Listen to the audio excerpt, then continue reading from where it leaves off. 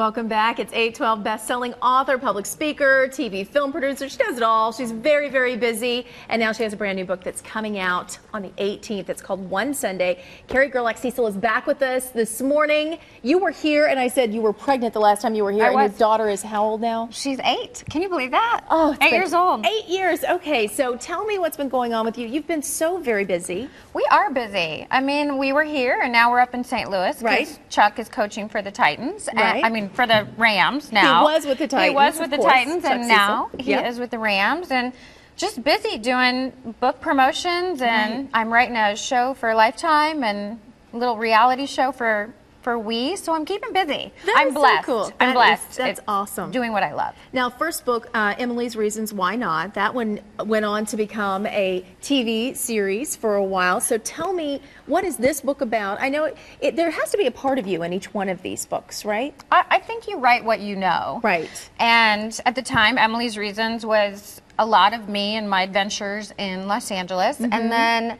this book is really a fish out of water story. It is about an LA transplant, similar to my story.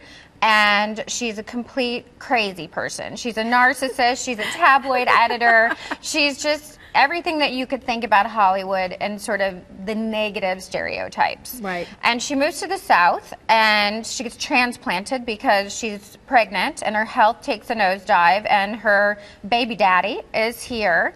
And she makes friends, a very, with an unlikely friendship with an African-American pastor and his family. And it is their spiritual journey. He leads her to Jesus. And it's about her journey of being a skeptic and going from making fun of them to being one of them. Isn't that interesting? Yeah. And what kind of feedback do you get when you are out on tour? I know you've been doing a lot of speaking, and you always really draw from your experiences and trying to get the best of people. I've seen, you know, some of the things that you're writing in your blog and whatever you're putting out there. You really are trying to help people get the best out of themselves, and that's kind of what this journey is about as well.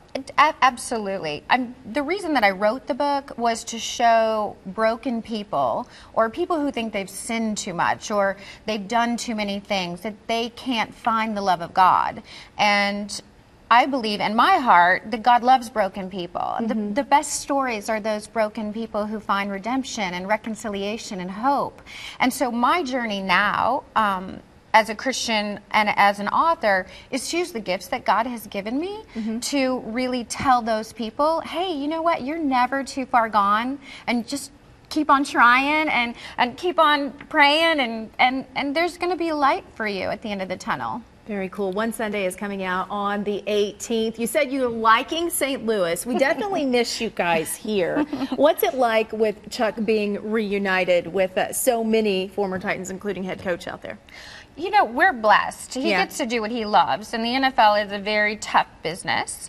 And so he's doing that with some of his oldest friends. I mean, he's known Coach Fisher for 20 some odd years. He played for him at the Oilers and, you know, grew up with him in the ranks, started at the bottom and worked his way up. And so we love it. And St. Louis, I really believe, is what you make it. And we have great neighbors. We found a great church. And so we're happy. It's not Nashville. We've missed you. It's not Nashville. We've missed you guys in Nashville. Well, give him a hug when you see him. Thank you so much. Again, new book coming out on the 18th called One Sunday. Carrie Gerlach Cecil, thanks for coming in. Thank you so much. Good to see you. Don't stay away so long next time.